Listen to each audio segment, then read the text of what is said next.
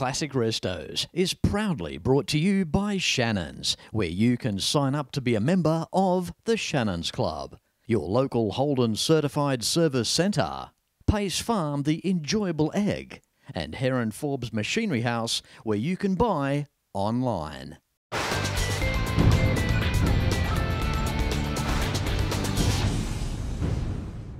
G'day, I'm Fletch and welcome as I bring you back to the deep south of New Zealand, to the incredible city of Invercargill. Today we have more for you from the Bill Richardson Transport World in this week's Classic Restos.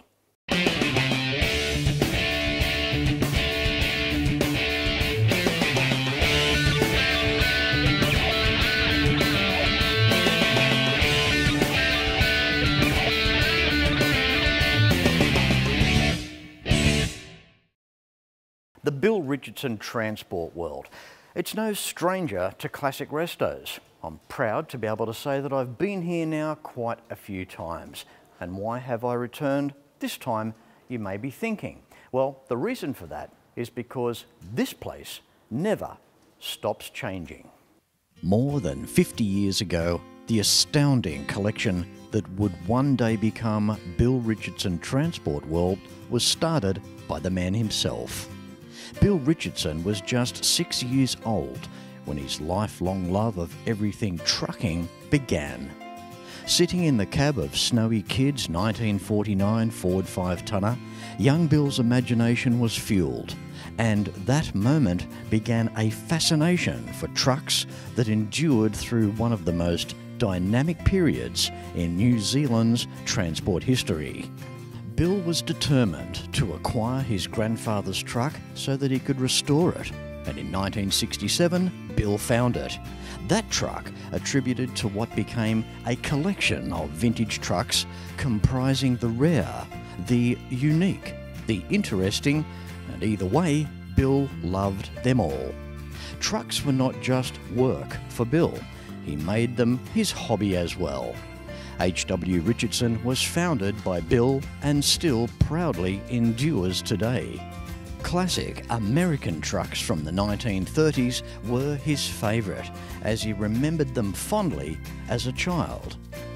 Bill soon gained quite the name for himself in vintage truck collector circles, and he quickly became the go-to man to contact if a classic truck needed a new home. Bill's collection expanded to include trucks of almost every make and model. It was one man's passion that started it all. What began in a back shed has been transformed into something truly spectacular. Bill poured decades of passion into restoring trucks, and he took great pride in showing people his collection as it grew in numbers and models. In late 2015, Bill Richardson Transport World, the largest private automotive museum of its type in the world, was opened to the public. Bill said, "One day I hope somebody cares enough to carry it on." After Bill's sudden death in 2005, his daughter Joselyn O'Donnell took on responsibility not just for Bill's transport company, HWR, but for caring for her father's beloved collection of vintage trucks.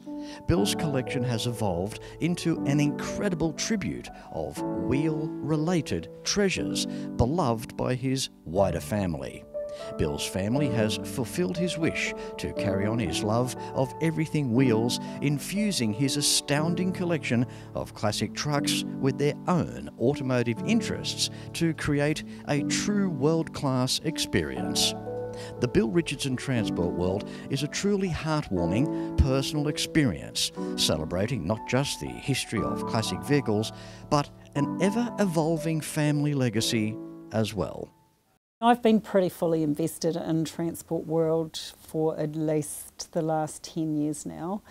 Of course, most of that time my children were at home and watching me live and breathe it. And as the years have gone by, they've purchased a few vehicles where their passion sits. So our older son Harrison's into Nissan GTRs and Citroens. And our second son, Cameron, is into minis, so there's quite a few minis in here now. They love it, and hopefully that legacy will continue on. Dad's passion really sat with trucks. It was all about trucks. Started off with 30s and 40s American trucks, and then a friend of his talked him into collecting English trucks of the same era. I don't know that Dad ever thought about opening it to the public. He used to show through about 5,000 or 6,000 people a year himself.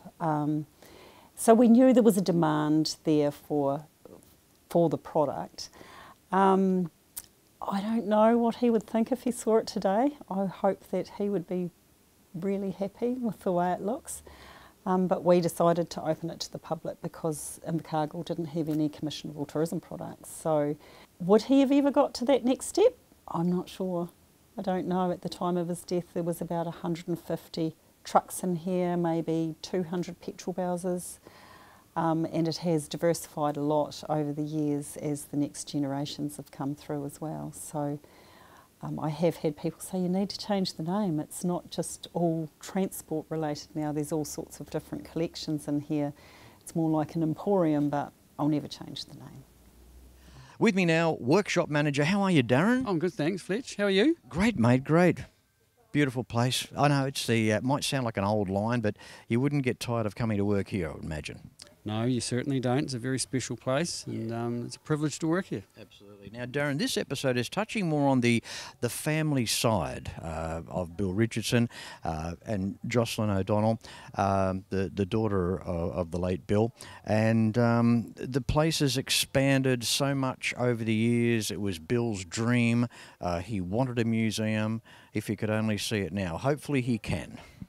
Well, yeah, hopefully you can. It has changed a lot since 2005, a lot of additions, generational museum really, like it's more about you know, Scott and Joss's interest and their kids, what they're interested in, and yes. got their own little collections going on. Yeah, yep. And it's a credit to you as well with the maintenance, the building, the restoration of vehicles, and being a mechanic as well. Well, obviously it's a full-time job. You'd always have something to do here. You never run out of work here. I mean, there's plenty of restoration still to do. There's always maintenance. Never run out of work.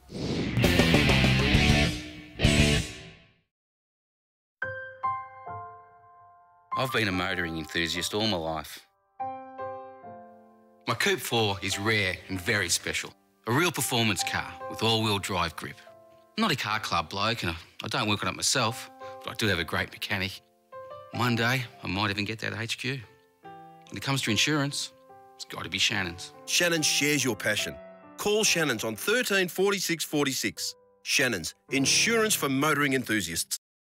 When it comes to cars, there are some brands that will remain with us forever, no matter what. The Holden was always Australia's own car, held high in the hearts of many. Those lines, that chrome, the stories around them, and the people that owned them. From the classic through to the final, you can still trust in genuine Holden and AC Delco parts, available through the Holden Certified Service Network. In 2024, why not consider a Detroit tour with Fletch? Detroit, the automotive epicentre. It will leave you gobsmacked. Imagine experiencing where automotive history on a grand scale began. Stay in fine accommodation, taking in some of the best museums and private car collections on the planet. Book your 2024 Detroit tour with Fletch. Email fletchtours@mail.com. Now, apart from primarily a truck museum, there's a lot more here than that. There's shed after shed, and you can walk for hours. Now, just to give you an idea, this smaller section in here is, well, really the Volkswagen section. It's the Combi section. So there's something here for everybody when you visit Transport World. Now, behind us, a 1975 Combi, imported from the UK. It's got a nice story. Do you want to share that with us, Darren? Yep, well, Scott and Joss done their an OE in Europe in an original Combi, 74, 75 model. I travelled around Europe in a Westphalia and I absolutely hated it. It was temperamental. The first day that we went travelling and it broke down, the fan belt broke on the motorway. Apparently Joss couldn't wait to get out of the thing. The problems kind of continued. I was claustrophobic and so I couldn't wait to see the back end of it. So we sold it to buy the engagement rings. So, and I was like, see you later. Evidently she started collecting them anyway. So Scott thinks it's a huge joke that I now collect combis. Joss wanted to find one the same. I had a hankering to try and find one that was very similar to the one we sold. Which took some finding. It had to be orange, had to be a 74, 75 model, and had to have the orange tartan interior. The difference being is that I don't have to live in that one, you know, whereas I was claustrophobic in the other one, so. Took some finding, but we found this one. It's unrestored. It's done 75,000 Ks. It's in such beautiful condition. It's an absolute minter, and it's even got the same upholstery and everything, so it's very original. Darren, how cool is this? The latest acquisition, the latest restoration that you've just completed, a 1959 Volkswagen ambulance. Well done on this one. Thank you, thank you. So it was purchased in 2019. Not much ambulance left about it. The glass cab divider was the only thing left in it. So it's been quite a difficult job actually. Yeah, sourcing all the correct stuff. So it tested you. It did. It did. Yeah. Always an ambulance? Yes, it's an original Southern Hospital ambulance from 1959. They had a fleet of 6 Volkswagens. They were the only hospital board in New Zealand to run the Volkswagens. I believe there was one in the North Island, but it was like a health shuttle type thing. So it's all genuine factory ambulance. So where was it? Just parked up in a shed somewhere, or? Well, a chap had partly restored it. I think he was in Hastings. He was down here with it in 2010 on a combi tour. They came through the museum, the group of people on the tour. Joss seen it, said to him, if you ever want to part with it, call me. Unfortunately, he passed away, and it came up on Trade Me, and Joss was very excited to purchase it. It sounds like Joss has been on a mission. Her mission is to try and round up every last combi that's left in the South Island. Well, or maybe the North as well. Yeah, she's got a very good collection, actually. It's wonderful. It's so diverse too. I love it. You know, camper van, ambulance. We've got a burgundy red one up there. We're just about to do in a moment. Well, this is a credit to you. And when I say team, how many people work with you here, Darren? 4 of us, and 5 in the restoration team, actually. Yep, all up. So you do everything, panel, paint as well? We do panel, paint, sheet metal, mechanical. Upholstery would be the only thing we send out. Yeah. It's a real specialist field, that, isn't it? Well, it is. You've got to get that right. Yep. I mean, there's 3 things you've got to get right, and it's panel, paint, upholstery, because that's what people see. Chrome, the other thing's got to be right. Yeah. Darren, how cool is this? The burgundy red, August 1965 camper, and we have this Ranger camp trailer behind. That's rare. It is very rare. They only produced 200 of the Ranger campers between 1954 and 1956. So I can tell it's from the United States, isn't it? Absolutely. It's even got Ford tail lights. Yeah, there you go. What a dead giveaway up there. How cool is that? Tail lights up there, and just the shape of this thing. It's nice inside. It's roomy. It looks great behind the combi. Even the alloy embellishment there over the wheel covers, just the finish of this van, it just looks so nice. So what is the story of Archie up front? I know that's obviously another camper van very dear to Joss's heart. Yes, this was the first combi of Joss's collection. I never really loved vehicles until I bought my first combi van. She bought it in 2008 and seems to have started something. Well, when she starts something, she does everything exceptionally well. Absolutely, yep. It's got a very good collection of combis. I think there's about a dozen in the collection. They're not all here. Some still need restored, but yeah, it's an evolving collection. Dad had a hankering to find his grandfather's truck. It was a 1933 International, and he ended up finding it around the corner from our family home and paid about £10 or something like that for it. He never actually, that was in 1967, he never restored that vehicle because he and Mum went to Christchurch on a trip. And as they were driving home from Christchurch, Mum said, "Isn't that the same sort of truck that you've just bought as your grandfather's?" And so Dad stopped the car and went and talked to the gentleman and bought it on the spot and ended up driving it home. And it only needed one coat of paint, so he never restored the original. It was so close though, it was only one engine number away from his grandfather's one. So I've now put the original in Dad's old workshop. The Transport World, representing Bill Richardson's collection, is astounding and up there as world class. There wouldn't be many parts of the world that you would go to find a better museum. Again, the way that the museum's laid out, the way that it presents, and the history behind the museum is amazing. And of course that family legacy of the Richardson family in itself is something very, very special.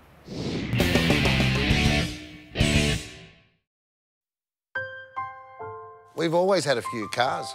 They're all special. The T-Bird. Oh, that's mine. The Combi for when we want to get away. The XR8. It's going to be a classic. They're all insured with Shannons, We've also got Shannon's home and contents cover. which helps protect our automotive collectibles, tools and memorabilia in the home and garage. If you're motoring enthusiasts like us, it's got to be Shannon's. Shannons, insurance for motoring enthusiasts. Call 13 46 46 for a quote. They may not be making the classic Holden anymore, but the legacy lives on. You can still have a Holden certified service using genuine Holden and AC Delco quality parts at over 180 centres across Australia. Go to holden.com.au to find your nearest centre. Book your Holden in, maintain the pride. In 2024, why not consider a Detroit tour with Fletch? Detroit, the automotive epicentre. It will leave you gobsmacked. Imagine experiencing where automotive history on a grand scale began. Stay in fine accommodation, taking in some of the best museums and private car collections on the planet. Book your 2024 Detroit tour with Fletch. Email fletchtours@mail.com. Classics is what Shannons does best. There's also insurance for laid-up vehicles, perhaps you're halfway through your restoration. There's also insurance for your tools and for your memorabilia. Why not pick up the phone and give Shannons a call on 134646, or for more information visit shannons.com.au. Regarding the fastest Indian movie, it was filmed just around the corner from Transport World. And Dad, we had actually provided quite a lot of the memorabilia for the movie. So Dad was up there one day cruising around watching some of the filming, and they needed a neighbour. So they pulled him into the set and they tried to get him to take off his watch, which he had worn. He had the same watch which he wore halfway up his arm almost. It had an elastic band. And they tried to get him to take it off, but he refused to take it off because he insisted that it was the right era for the movie. So then he had to be the neighbour. He was the neighbour that said, "See you later, Bert." Good luck. Cheerio. See you, Bert. So sadly, Dad passed away before the movie was actually released, but they did give us the clip for his funeral, which was a little bit eerie because he was sort of saying, "See you later." So. But yeah, pretty special that he ended up being in a blockbuster movie. Darren, anyone that says they've been here for an hour or two, well, to me, they've just seen a bit. Anyone that spends a full day has seen some. You could actually spread this over a couple of days, checking all this out. Absolutely, you could. An hour, you're not even scratching the surface. If you're into what's here, you could easily spend a day and a half, even 2 days to see pretty much everything. It's like a politician's speech. It just keeps going and going and going. You literally walk through one archway or a door and you think you're near done. And then here's another room or another part of the shed. It is just incredible what has been accumulated and collected and put into Transport World. It's amazing. When you come and visit us in Invercargill, please allow plenty of time, because it's 15,000 square metres at Transport World. It's a whole city block. You're walking up through the museum some days, you'll see people enter the next shed and they'll go, does it ever end, you know? And often people get down where we are now and you say, well, actually, this is the end of it, you know, but they wonder if it's ever going to stop. Darren, it's the old story, no matter how much we film, no matter how much time we spend here, you're never going to get everything under, well, it's not the one roof, it's multiple roofs, the one premises, like you just mentioned, a city block. Yep. There's multiple buildings. As I say, city block. It takes time to look at it all. So, Darren, I want to thank you again for taking us around and being an integral part of putting this special episode together for Transport World here in Invercargill. Thank you, Darren. Thank you, Fletch. The Bill Richardson Transport World will leave you with the hankering to return. The Turbo Pass can give you those return options to visit both Transport World and the classic motorcycle mecca. The Grill Cafe keeps you warm in winter and serves restaurant quality foods in a themed environment while you receive nothing less than from Transport World. You can stay at the lodges, state-of-the-art luxury boutique apartments across the road from Transport World, and walk to breakfast. Of course, Invercargill is home of Burt Munro and the filming location of the world's fastest Indian movie. Areti Beach, just south of town, is a must-see, the very location where Burt Munro used to test his bikes in the 1950s and 60s, and again a filming location for the movie. And the weather here keeps things more than interesting.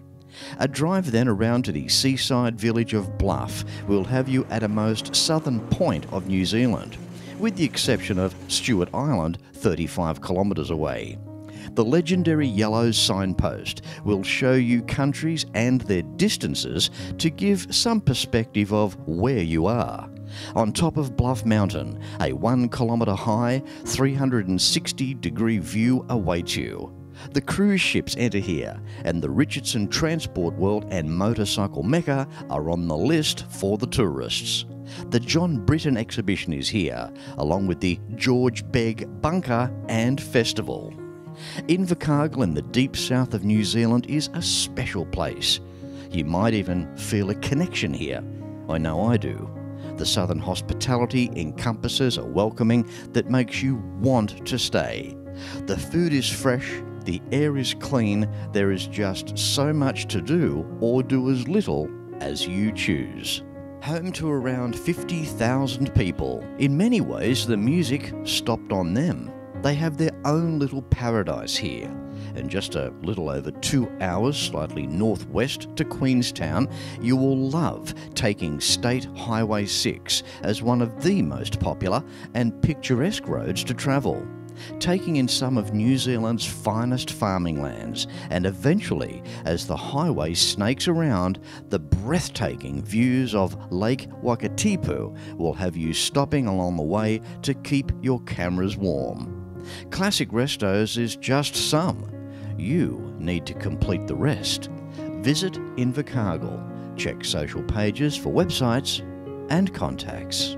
I'm very proud of the association with Classic Restos and the Bill Richardson Transport World as well to keep you up to date with the happenings of what's going on with the museum, and of course new introductions as well, like the motorcycle mecca and what have you. They've got some other strings in their bow as well that you'll see in the near future down the track on Classic Restos as well.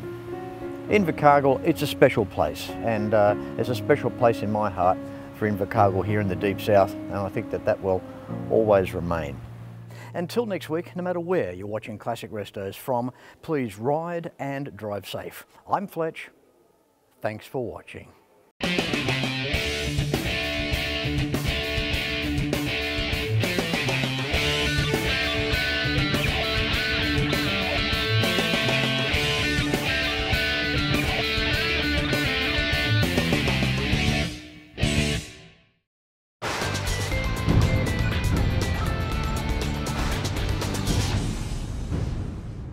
You can like and follow us on Facebook at facebook.com/Classic Restos TV and watch catch-up episodes at shannons.com.au. Classic Restos is proudly brought to you by Shannons, where you can sign up to be a member of the Shannons Club, your local Holden certified service centre, Pace Farm the enjoyable egg, and Heron Forbes Machinery House, where you can buy online.